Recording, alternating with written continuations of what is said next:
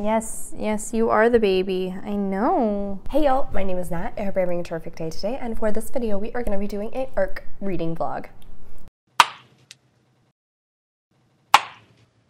Alright, before we get into anything bookish, make sure to hit like and subscribe down below, as well as tell me in the comments, are you interested in these books? Are they on your TBR? Are you planning to read them now? Let's talk about it. Thank you so much to Netgalley, the publishers, and the authors for ebook copies in exchange for an honest review of these. I am very excited. The two books I'm going to be talking about with y'all today. First is How to Solve Your Own Murder by Kristen Perrin. This will be coming out on March 26th and is following a young woman who ends up trying to investigate the death of her great aunt. Fortunately for her, her great aunt has also been investigating her own death for the last few decades after receiving this really cryptic and unsettling fortune from a fortune teller at a carnival. Honestly, I just saw, for fans of Knives Out and Thursday Murder Club, even though I haven't read that book yet, and automatically requested it. So I actually am currently about 20% into it, but we're not gonna get into a review just yet. I will also be talking about The Angel of Indian Lake by Stephen Graham Jones, which also should be coming out on March 26th. This is the third and final installment in the Indian Lake trilogy, with the first being My Heart is a Chainsaw and the second being Don't Fear the Reaper. I actually had an ARC copy of the second one as well, so I'll put a link to that review in the cards up above, as well as a link to my original review for My Heart is a Chainsaw. With this being the third book in a series, it's gonna be really hard to talk about it without getting into spoilers. I sort of managed it in my second vlog. However, honestly, I think I'm just gonna go ahead and say now, don't watch that section of the video if you don't want to be spoiled for the last two books. I won't go into any specifics, but you know, like I said, it's gonna be really hard to talk about the third book in a series without getting into anything from the prior two books. I do my best to remain spoiler free, but this is one of the circumstances where I just don't know if that's gonna happen. I will have timestamps for both books, but I do think it'll be pretty obvious whenever I finish out How to Solve Your Own Murder, seeing as how I've already started into it. Which, on that note, let's go ahead and talk about my thoughts so far. As I mentioned, I'm about 20% in, and when I started into this, I really only knew that we were going to be following the great niece. I didn't know we were actually going to sort of have the perspective of the Aunt Frances herself, but we sort of do get to see her perspective through diary entries starting back from when she was 17. This book actually begins with us seeing her visiting the fortune teller and hearing this fortune. And while she is investigating her own, quote, murder that is supposed to take place, she also is looking into the disappearance of her best friend Emily. And that definitely made my intrigue skyrocket because clearly, I mean, there's two mysteries going on and they must be interwoven together. So I'm really excited. And we're already starting to see some of the characters in both timelines. I'm already making predictions. I'm already sniffing things out. We'll see where things go. I'm intrigued. Annie as a character is she's a little twee, she's a little like reminiscent to Zooey Deschanel personality. She's very quirky. She was raised by a single mother who is a relatively successful artist in London proper. And recently she has decided to try and turn her passion for writing into an actual career. Apparently didn't take the time to like actually edit her novel before sending it out to publishers. That's a choice. Though Annie never actually met Frances in her life, she does feel this connection to her, and she is wanting to try and figure out who is responsible for what happened to her, and I do appreciate that. Plus, I did like that whenever she kind of starts thinking about how the other people with her reacted, she realizes, well, if I was writing a murder mystery, I would think this about that person because they did that thing, or I would be trying to insinuate this about this person because they did this and reacted this way. It's just an interesting perspective because I mean, I feel like a lot of the cozier mysteries I've read, there tends to be like the main character loves books, but in this one she actually is a writer, so she's coming at it from a writing standpoint, which is kind of different. Oh, and then also when she is at Frances's house for the first time, she comes across two giant murder boards that this woman had, one for her own murder and the other for the disappearance of her friend Emily. Kind of just makes Frances, who seems as though she's this very prim and proper older woman, a bit kooky and odd, and I'm really digging that. So yeah, I haven't gotten super far into this. It's definitely the book that I just pick up occasionally when I'm struggling to go to sleep, but I am liking it so far, and that is going well. Hey y'all, so honestly, I wasn't initially planning to film this update, but I figured I already have my filming set up and I just hit about the halfway point, so why not? I am halfway into How to Solve Your Own Murder, and I'm really liking this actually. The drama that is taking place in Frances's timeline, the past, wild, okay? Wild. It is so small town ridiculousness, but I am really invested. I cannot wait to figure out how that ties into the plot, the current timeline. I'm not the biggest fan of Annie as a character just because she doesn't do great in high stress situations. Twice now, she has almost had a panic attack whenever something really serious takes place. So, you know, not great for your detective character. I guess it would be one thing if she was experiencing anxiety, but we don't really see that in any other aspect of the story except for when there's a big dramatic reveal. Then she like kind of loses it. Actually, no, 3 times. 3 times she has lost it. I will say with alternating timelines, there are a lot of characters involved because you have those that are relevant in the past and then you have those that are relevant in the future. Some of those people are the same and then some of the people in the future are like relatives to those in the past. It's a lot to follow. I do sort of feel like I need to make a flow chart for all of the characters that might possibly be involved in the murder. I also love Frances the more we see of her. Initially as a teenager, she definitely doesn't seem like she's the take charge girl. With recent events, clearly she is. Like when it is necessary, she'll do it. And I love that about her. She ends up having kind of a happily ever after. So I'm happy in that regard, even if she spent like the last 50 years of her life trying to figure out who's going to murder her and possibly ended up making somebody murder her because she was constantly getting herself involved in everybody else's business in this town. As far as plotting and intrigue goes, this is doing great. Like this is probably the first mystery book I've read lately that got me super sucked in really quickly. I also sort of feel like there's possibly going to be a romance developing between Annie and the police chief. That's not a guarantee. It's just sort of a vibe I'm getting, and I'm not really interested in it. This is supposed to become a series, so possibly if it's like slow burn, I would be more invested. We'll figure out how that goes though. As far as Annie goes in investigating the story, I do like that again, she keeps going back to, well, how would I reveal this if I was writing this mystery? Who would I cast suspicion on in this way? When she starts writing out notes for everybody, she treats it almost like she's making a character list and lists out the person's name and then starts breaking down like everything she knows about this person, all of the unanswered questions that this person is tied to. And I really like those elements of the story. I think that's very interesting since she's not a cop herself. Like how is she actually going about doing this? And then she is sort of starting to use her best friend character as a Watson by like bouncing ideas off her, but that's only been over the phone, not in person. So I'm not sure how prevalent that will be as the story continues. But one way or another, like I said, the gossip elements have me sucked in and I'm so intrigued to see how Mystery A connects to Mystery B.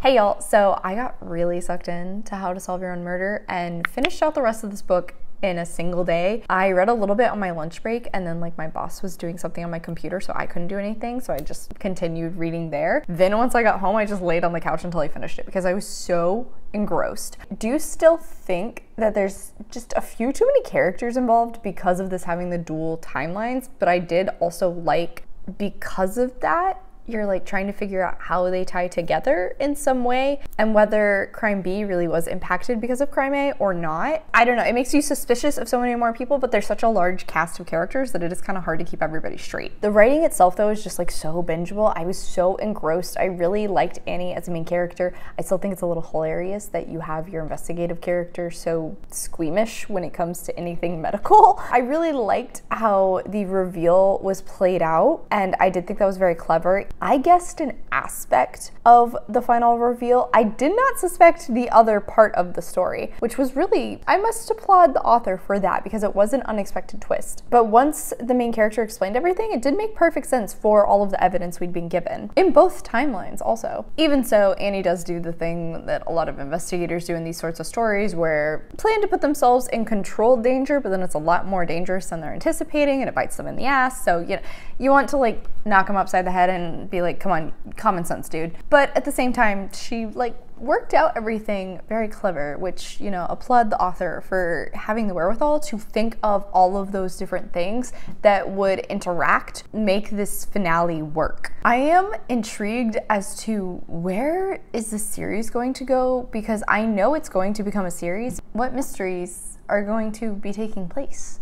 because this ends in a satisfying way. Everything wraps up. I guess the only aspect that doesn't is like the slight romance that I could feel brewing between Annie and the police investigator. Apart from that, like, this was well rounded out. I don't think this is the best mystery book I've ever read, but I did really enjoy it. And as far as like cozy mysteries go, I think it was very, very bingeable. You just want attention so bad right now. Yeah, you do. So my call pile came down to 3.5 stars. I'd probably put this more at like a 3.75 because I did really enjoy it, even though there were a few issues I still had. I think as far as like a debut novel, this is really good. Yes, you are the baby. I know. As far as a debut mystery novel goes, I think this is really good, and I could definitely see Perrin kind of like taking critiques from this one and building out a really great mystery novel next. Definitely enjoyed it, would recommend. It kind of feels like a cozy, but I do think it is a little bit higher stakes than cozies feel like. Hey y'all, so I really need to film this update. Otherwise, I'm just gonna keep reading this book and like never talk to you. But I am 30% into The Angel of Indian Lake, and things do start slow, which isn't uncommon for the books in this series. I, once again, automatically am remembering why I like Jade so much. I'm gonna do my best to remain spoiler-free about this book, but I can't guarantee spoilers for the previous books in this series, so forewarning you here. It's a few years after the nightmare that was the second book, and Jade is now actually a history teacher in this small town, and I love it. I love full circle moment for her. It's fantastic, but she is definitely suffering serious PTSD off of everything she's experienced, which makes total perfect sense. Which means that I basically just constantly want to wrap Jade up in a hug and protect her from the world. She and Letha are still best friends, which is so freaking cute. I love it. And I actually really enjoy Banner's character and how he's grown from like the obnoxious sort of frat kid he was when we first met him in the first book. His interactions with Jade are just so much fun because they're on the same side, but like their personalities are just so inherently different, but like they don't really get a choice in having to be in each other's lives, and I really like that. Unsurprisingly, same to the two previous books, Stephen Graham Jones starts things off with a bang. We see some really unsettling crap going on in this town in the forest. And now though, I'm really thrown off because I can't figure out what direction the horror in this book is going to go. There's the possibility that there's a ghost, there's an escaped mental patient, there's now forest fires going on. Like I said, just like there's three directions there that I can't quite figure out which way the book is going to go, which one we're going to be focusing on. Oh, and then there was a grave robbing bit, and so of course, you know, Jade, like naturally, her inclination is to lean towards zombies. I don't think it's gonna be zombies, but you never know. I mean, like, it could, if it's a ghost, it could be a zombie. So I am definitely digging this. I have to get used to Stephen Graham Jones's writing style once more because it's so stream of consciousness, but Jade's brain just bounces around so much. I have to get myself reused to reading from her perspective. I think it allows you to connect with Jade as a character so much more, especially since we're seeing so much more emotion from her off of the events from the previous books and like how all of that stuff has really impacted her. She's so different from the girl you meet in the first one, but at the same time, there's so much of her that is just true to Jade that she can't shake off, and I do like. In comparison to the first two books where we had the essays we would see from a certain character, this one it's like we're reading police reports revolving around Jade in the last few years since she's kind of gotten settled into Proof Rock, but she obviously is still going through some crap. She's not always handling it in the most legal way, so.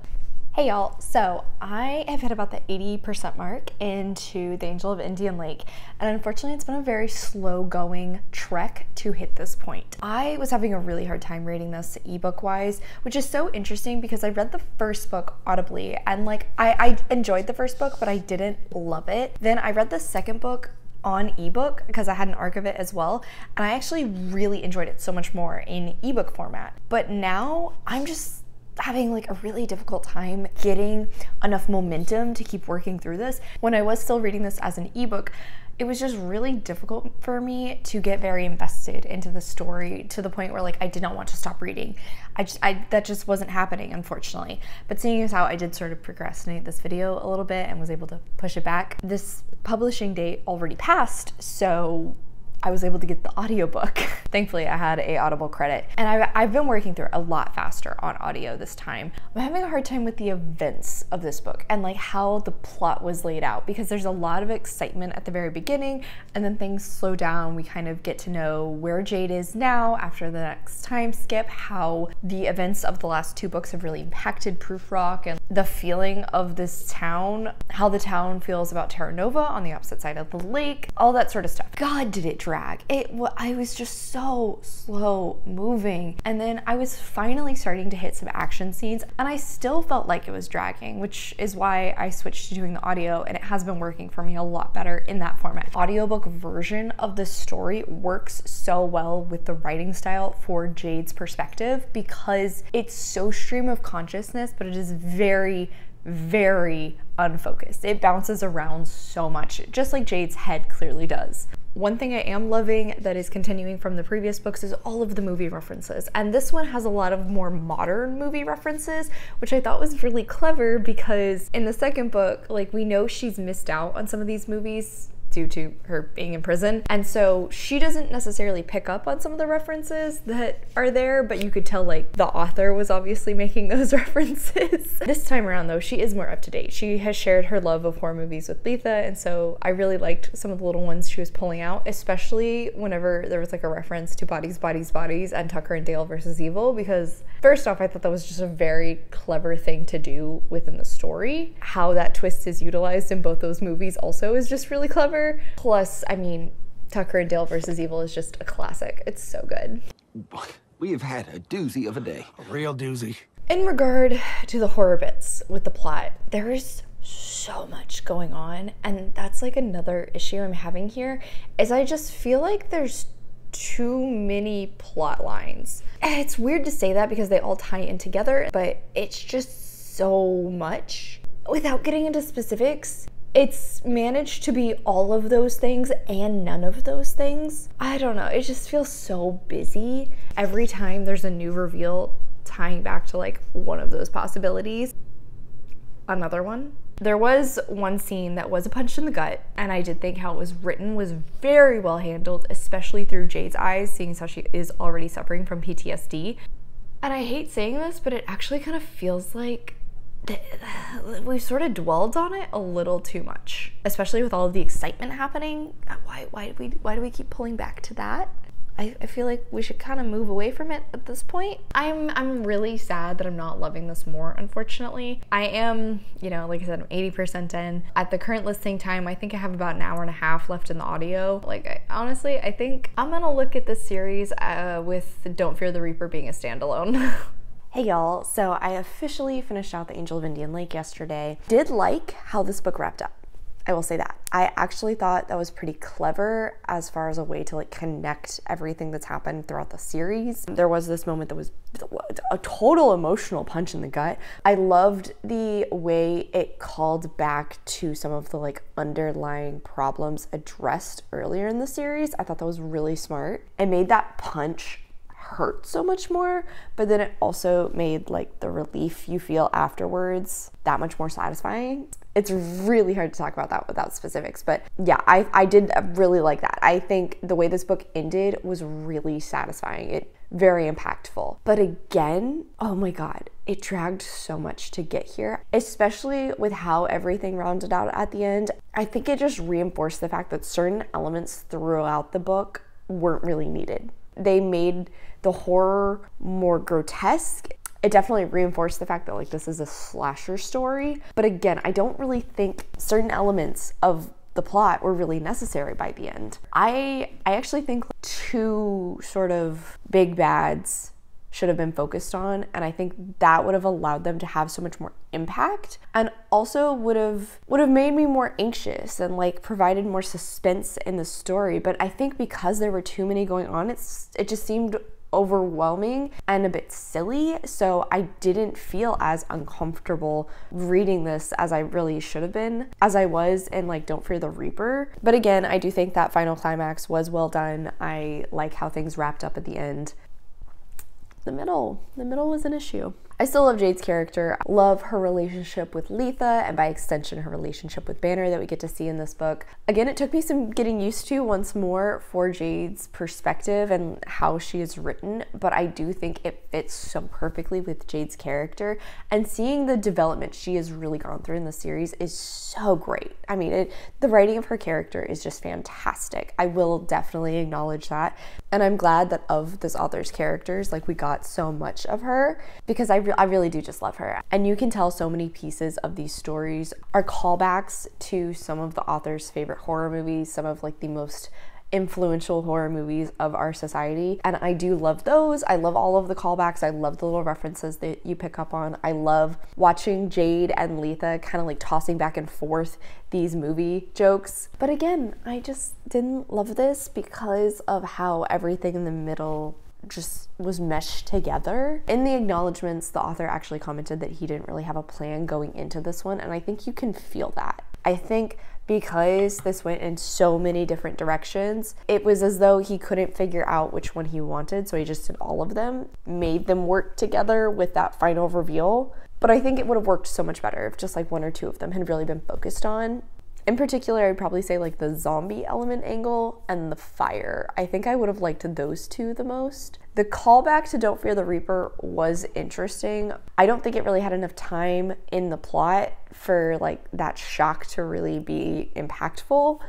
It's just, I'm bummed that I didn't love this more. It does wrap out the final of the series in a satisfying way. Like the final 100 pages of it is a great ending, I will say that. My call pile came down to 3 stars, meaning this was not the most successful ARC reading vlog I've had. Honestly, I've kind of been pulling away from Netgalley lately just because I've realized that I hate having to read on my phone. I don't like reading on my phone. It's such a thing for me that I'm just learning. Maybe I really need to just start trying to request physical ARCs from publishers. I guess maybe I should start trying to do that now that my channel has gotten a little bit bigger. 'Tis a sad day. But anyway, on that note, thank you so much for coming to my channel today, y'all. I really appreciate it. Make sure to hit like and subscribe down below. If you made it all the way to the end of this video, leave me a bear emoji in the comments. I have all my socials as well as a few ways you can support me linked in the description. I come out with videos on Monday and Friday, but until then, I hope you continue to have a terrific day. Love you, bye!